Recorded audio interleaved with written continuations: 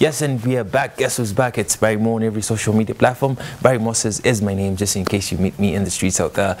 Why in the Morning is the name of the show, and Entrepreneurship Tuesday is the theme of the day. And today is the second day of Christmas. That is right, Alex, right? Today is the second the 3rd of December, rather, and this is the 3rd day of Christmas. And how are you celebrating your Christmas? We have a question on Facebook for you, and the question is, how much do you spend traveling during the festive season, and is it worth it? We are going to be sampling your feedback towards the end of the show, but until then, let's get a taste of Beldina's delicacies. Karibu sana. Thank you. All right, so you are the CEO and founder of Beldina's Delicacies. That's right. And you brought something for us to taste here. Before that, you can introduce yourself.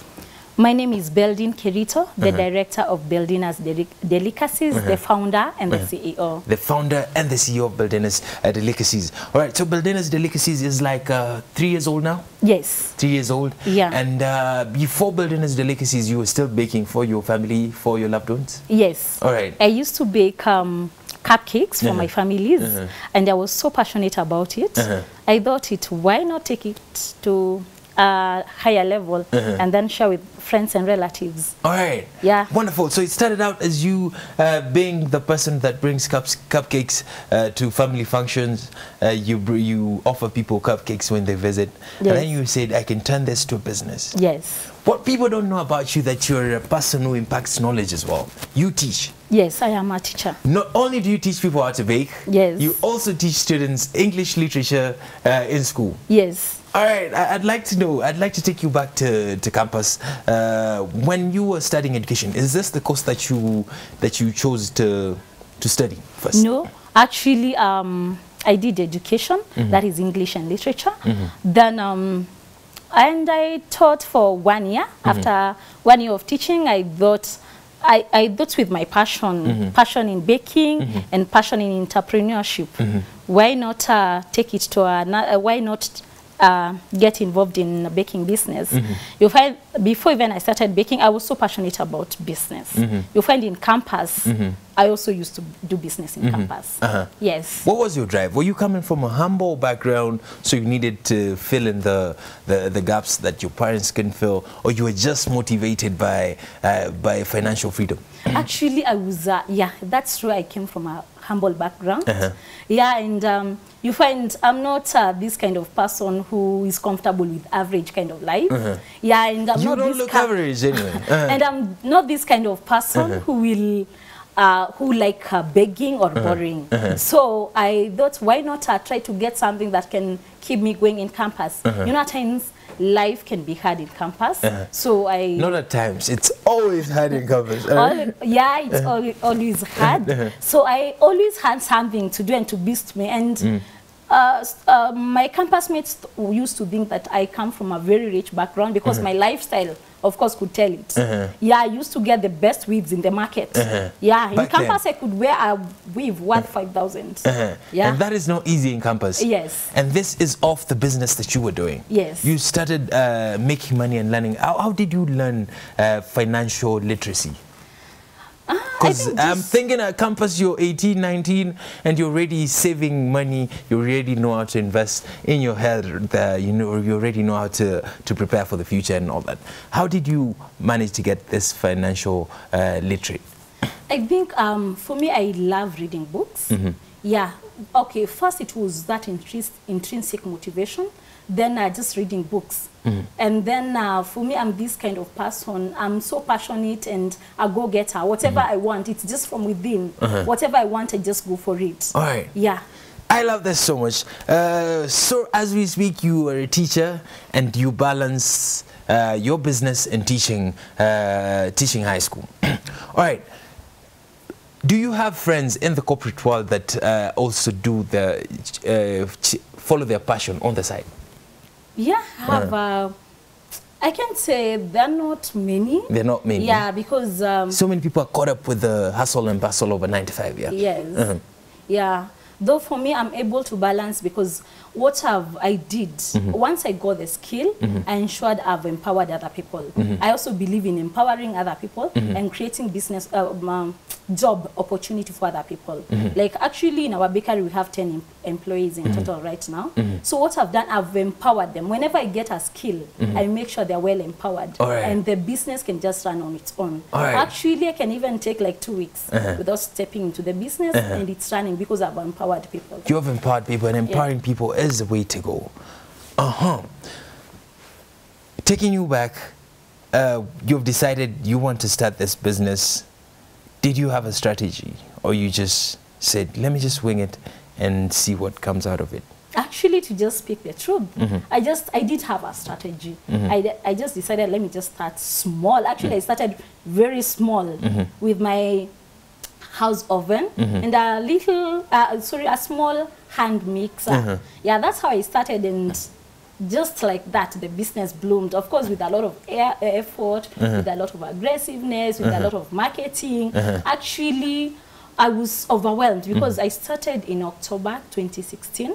I remember my first cake I did was for my cousin. He was celebrating his 4th birthday. And when I did that cake, that was my first cake I did, and I posted it in my, on your social media officially. If you want cakes, you can order from Valentina's. And I must say, by December, I was overwhelmed. I had to get someone to assist me. Because by December, I had done over 40 birthday cakes. What do you attribute this to? Word of mouth or aggressive marketing online? Word of mouth, aggressive marketing online. I'm very social. Whenever I go, even when I go to a banking hall, as the teller serves me, I'm telling her about my business. Yeah, you know I bake cakes. If you need cakes, you just need to call me and deliver. You're always marketing? Yes, I'm always marketing. All right. When you compare this face-to-face marketing, when you meet people and tell them, I do this, I can offer this and that, and posting online, which one do you think is most effective? Actually, I can say all of them are equally effective. Yeah. All right. Yes. All of them have brought business to you. Yes. All right, let's get a taste. Before we get the actual taste right here, let's get a taste of what you do on your Instagram. And the pictures are amazing. Who takes your pictures first? I do. You take the pictures yourself? Yes, and I also have a photographer. He's a Kelvin Kibiu. So like for the weddings, he comes in handy to take them. Yeah. This is actually a cake we did yesterday for our priest. This is yesterday? Yes. For our priest who was celebrating his 2nd anniversary, priestly anniversary. Yeah, and we brought this concept of the altar and our priest offering the sacrifice of Holy Mass. We also, besides cakes, we also make sauces. The ones that you can see, we make sauces for our cakes, filling. Yeah, you see, in a cake, you have to have filling. So we do sauces. So these are fruit-based sauces? Yes. All right. Natural. Natural fruit-based sauces? Yes. Do you think I can have the sauces with bread? Yes, you can. The are things I can have with bread? Yes. What kind of flavors do you have? We have blueberry, our signature. We have strawberry, raspberry. We have blackberry. Blueberry, blackberry, strawberry, and raspberry. Raspberry. Yes. Sijasikia fruits za Wakamba, sijasikia fruits za Wakisii pale. So with time, actually, we just started. With time, we're also going to have the same. We might have a mango sauce right there, a banana sauce. Yeah. Which fruit is like, which kind of fruit? Because for us, we are looking at unique sauces. Unique sauces that at least are not just common or easy to find. Because we wanted to be unique. I'd like to take you back to that cake, the priest cake, the altar cake. Everything is edible on that cake. Everything is edible, including the priest. Including? Yes. And don't get it twisted, please. It's the icing. All right, I like that. All right, so the books, this one was a graduation cake? Yes. Who comes up with the concept? I do. Yeah. I just sit down. Actually, for the cakes, you first, planning, it's a job by itself. You have to plan like 3 hours. You spend like 3 hours planning and trying to come up with the design. At times you needed to draw and see how it comes out. So it's a lot of planning. Yeah. All right, the big question is always, has a cake ever gone wrong so you had to eat it or throw it and start afresh? It happens. It happens? Yeah, it happens. All right, so these are the challenges, the costs of doing business. Yeah, there are challenges, of course, and you just, you don't get discouraged by that, but that encourage you and push you to work harder. All right, just scroll down a bit. I see your squad there. That is is that your squad, or this was? These are my students. These are your students. Yeah, we usually have wedding cake masterclass, and this is what some of the students had done. All right. Yeah. So these are graduates. Yeah, these are graduates. We offer certificates after their short courses. Yeah. All right. What are some of the reasons people will tell you that they're trying to learn to bake when they come to your school? Apart from business, obviously most of them wants to start businesses. What are some of the reasons they give you? I'd like to learn to bake because... Yeah, some for family. Yeah, because you find at times like the children need snacks to take to school. So parents would want at least to know how to bake some snacks for their children. So they know what their kids are eating. Yes. Others want to just make their people happy, celebrations. Yeah, that passion for people and all that. All right, all right. So we also have healthy bites. This is oats and banana gluten-free cake. No sugar. Exactly what I was asking for. Gluten. Bananas are in there. Right. Bananas and oats. Bananas and oats. Then this is arrowroot. Yeah, arrowroot and banana cake, gluten-free as well. All right. So we also you're have still you're still experimenting with the ingredients. Now for this one, had done a lot of research. It's now out in the market. It's already out in the market. Yes. But you're still doing a lot of research, so we are going to be seeing different kinds of cakes. Yes, yes. All right, so what did you say was in there? Arrowroot and banana. Arrowroot and banana. Yes. All right, does it taste good? Very good. Tastes good? Yes. All right. So diabetic people can eat that? Yes. Because no sugar. All right, so it's gone are the days when diabetic people go to parties and say, I can't eat cakes. Yeah, gone so are the if you days. know you have guests and some might be diabetic, you're the person to talk to. Yes. All right, what's happening here? It's a beautiful picture. This is a wedding cake. Actually, I was assisting cutting the cake. Yeah, and now this is the last. I'm cutting the last bit of the bottom tier. All right. Yes. The cake was so good, people ate everything. Yes. All right, I like that. They eat and live asking for more. They keep asking for more. How do you feel when people ask for more? Do you feel disappointed that you didn't bring enough, or you feel amazing because you did a good job? I feel satisfied because by the end of the day, I know that we have enjoyed the cake. And like when we have a cake, someone takes a cake to an occasion, then it's just left there. So when the cake is, when people finish the cake very quickly, I know they must have enjoyed it. All right, we talked about the challenges of doing business. We're going to be talking more about the business right after people get to see what you brought on in studio. She came bearing gifts, and this is a sample of the cake right there. So this is talking from the building, delicacies, and it says, God bless you. Unatuombea mema. Kabisa. God bless us. Yes. God bless you as well for doing this. But there's an interesting story you were sharing with me, and you told me you chose to focus on cakes. Most of the times when people open bakeries, they're tempted to go all the way. Make cakes, make bread, make bagels, make donuts, make everything that comes with flour. But you chose to go the cake way. Why exactly? This is because for me, I chose to specialize in cakes only. This is because I want to give it my best, even when I'm doing my research. Because for you to just remain in the market and keep on scaling the heights, you really have to do a lot of research. You really have to do short courses. And now I found with the cake, I just want to specialize to give the best. All right. Yeah. And when you were starting, it was a bakery. Now it's a school. Yes. Transitioning from bakery to incorporating a school, that means the business is growing. That means you need to scale up. What were some of the challenges that came with it? And what are some of the things you learned in the process of scaling up your business? Some of the challenges were of course, finances. You find now the business we started it as a small, just a business at home.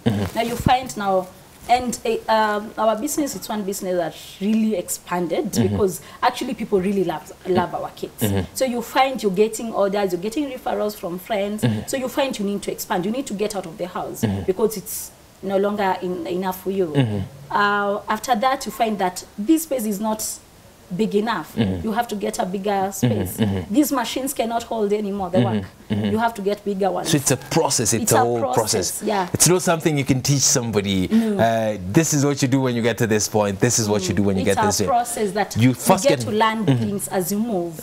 And then you find the reason as to why we expand into school, we realize there are very few schools that really give the hands-on skills on baking. You find some students coming from college, they've been doing pastry years, but they can't decorate a cake nicely. So we identified a gap and really wanted. So everyone, and then again, for us, we don't have these secret recipes we can share with people. You're not Coca-Cola. No. We are just open to empowering people. I don't mind if I can't train you today. Tomorrow you open a bakery next to me, I won't mind. Because I believe again there is a market for everyone, there is a space for everyone. The pie is too big, we can all have a piece. Yeah. All right, so empowering. Yes. You're so passionate about empowering, and you teach high school kids, and I don't feel like they're taught enough in preparation for the real world, because they're taught to get A's and go to campus and get a job.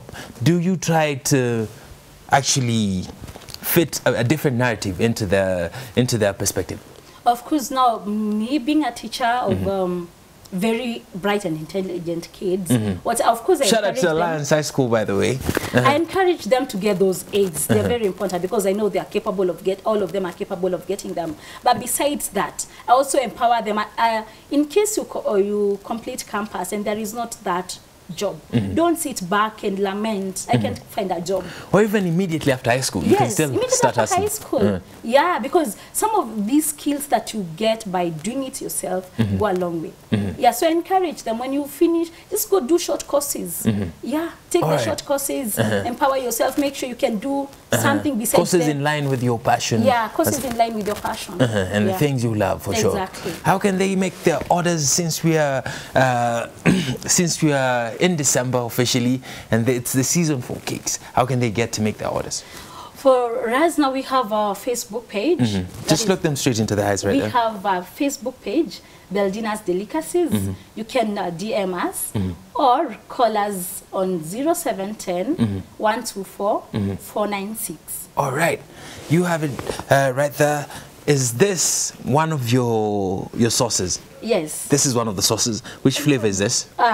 We have, this is lemon blueberry. Lemon blueberry? Yeah, written in chocolate. Written in chocolate. Lemon blueberry. Yes. By Beldina's Delicacies. And they can find you on Facebook, as you say so. All right, what is that advice you'd give to a woman who's, or a lady who's watching you right now, and she has a job, she has a 9-to-5, she'd like to start her own business on the side, but she's not sure about the husband, maybe she's not so sure about the time, she's not so sure about how she can balance with the kids, she's uncertain. But she has a job, she doesn't want to leave the job, but she wants a side hustle. What would you tell her? Your camera is number 4. For me, what I can tell them, it's a venture. It's not easy, of course, but it's worth it. It's rewarding. What you can do, it's just take a short course during your leave, or even during the weekends. Then make sure you empower someone or take someone to train. Of course, you have to have the skills yourself for you to be able to guide. So take a short course on baking and training. Empower someone to help you do it. It's doable, it's possible. It's doable, it's possible. It's upon you to start. Make the first step. Yes. All right, shout out, send a few shout outs to the people who have helped you get this far as we prepare that Facebook question, as we line up your feedback as well. For me, actually, I just can't be specific because I attribute this business to all my friends. They are like paid marketers. When you find my friends talking about my cakes, you'll think I've paid them to do so. I have so many. You get a post, someone has posted in Let's Cook Kenyan Meals in Bakers Club looking for a cake, like 20 friends will recommend me. I really appreciate you, all my friends. I attribute the success of my business to you. Thank you so much, and may God bless you. All right. Kuna watu wanauliza kuna discount ya December season. especially kwa wale ambao wanatutazama sasa hivi kwenye Y254, wakikuambia I watched you on Y254, I'd like a cake, will they get a discount before we cut this? Yeah, if you're watching this show right now, you're guaranteed of 6 cupcakes with every cake that you order. You heard it straight. So make your order, make your order, make your order. The oven is not so big and December is not so long. So make your order before the stock sluts. All right, so it's about that time that we cut the cake. Just remind them how they can make their orders again as I get a slice, as I get a taste. Yeah, you can contact us on 0710 124 496. WhatsApp, we'll send you different designs for you to choose from. And we'll give you the discounts. All right, you'll get your discount for sure. And I think we've come to the end of the show. Let's get, let's share a piece, right? Yeah. Let's share a piece. As we wrap this up, remember we are on social media at Y254 channel on Twitter, Y254_channel on Instagram, and Y254 on Facebook. Hashtag is Y in the morning. Hashtag is Entrepreneurship Tuesday. And this is that day that we discuss legal tenders. We've learned a lot from Alex's interviews to my interviews. And I'm about to invite the rest of the crew to come share the cake with us. You guys come through as we wrap this up. Remember, we still have a lot lined up for you on this particular channel. Don't change it. And yes, tomorrow as well, Y Mashariki coming up next. My name is Barry Moses. It's Barry Mo on social media. Don't type that down, don't go nowhere. Hey, let's come.